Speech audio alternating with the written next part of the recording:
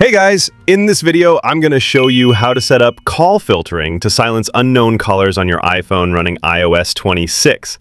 This feature is super clutch if you're trying to keep random folks from blowing up your phone. So any calls from numbers not saved in your contacts ain't going to ring and bug you. They'll just go straight to voicemail.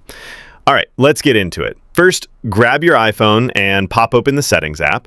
Scroll down till you see Apps, then tap on that. Scroll down a little more till you spot Phone. Go ahead and tap it.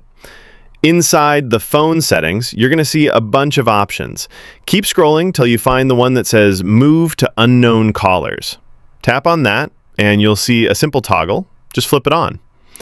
Once that's turned on, your iPhone's going to automatically silence any incoming calls from numbers that ain't in your contacts.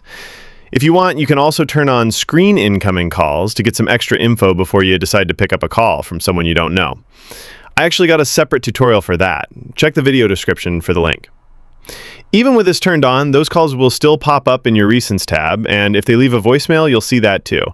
It's super handy if you're tired of spam calls and telemarketers hitting you up nonstop. Just remember, if you're waiting on a call from someone new, like a delivery driver or your doctor's office, you might want to turn this off for a bit, or at least keep an eye on your missed calls. That's all there is to it. Easy stuff, right? If this helped you out, smash that like button and think about subscribing for more iPhone tips. Thanks for watching, and I'll catch you in the next one.